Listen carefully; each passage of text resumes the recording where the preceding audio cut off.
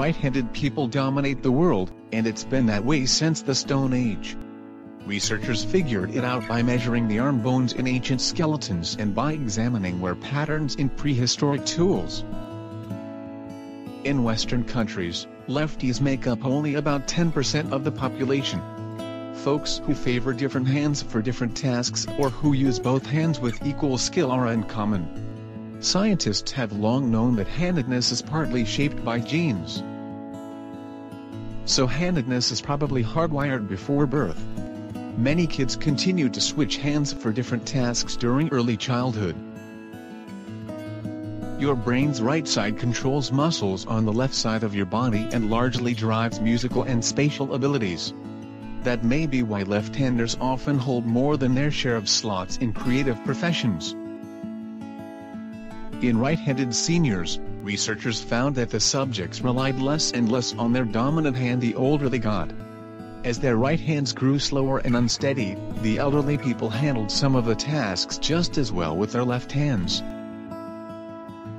Ambidexterity is the ability to use both the right and left hand equally well. Since many everyday devices are asymmetrical and designed for right-handed people, many left-handers learn to use them right-handedly due to the rarity or lack of left-handed models. Thus, left-handed people are more likely to develop motor skills in their non-dominant hand than right-handed people. Right-handedness is the most common form, and it is estimated that around 90% of the world's population is right-handed. Handedness is often defined by which hand one writes with, as it is fairly common for people to prefer to do some tasks with each hand. However, true mixed-handedness is rare, with most people preferring one hand for most purposes. Most of the current research will suggest that left-handedness has an epigenetic marker, a combination of genetics, biology and the environment. Right-handedness is by far the most common type. Right-handed people are more skillful with their right hands when performing tasks. Left-handedness is far less common than right-handedness. Left-handed people are more skillful with their left hands when performing tasks. Studies suggest that approximately 10% of the world population is left-handed.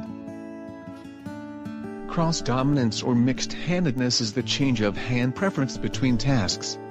This is very uncommon in the population with about a 1% prevalence.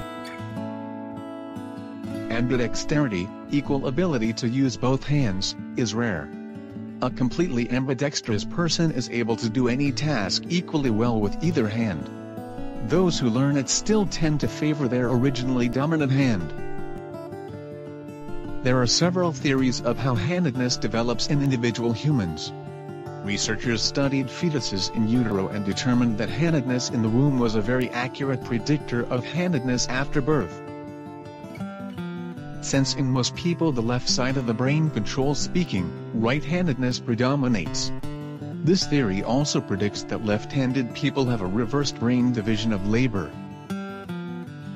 Left-handed individuals have a heterogeneous brain organization in which their brain hemispheres are either organized in the same way as right-handers or even such that both hemispheres are used for verbal processing.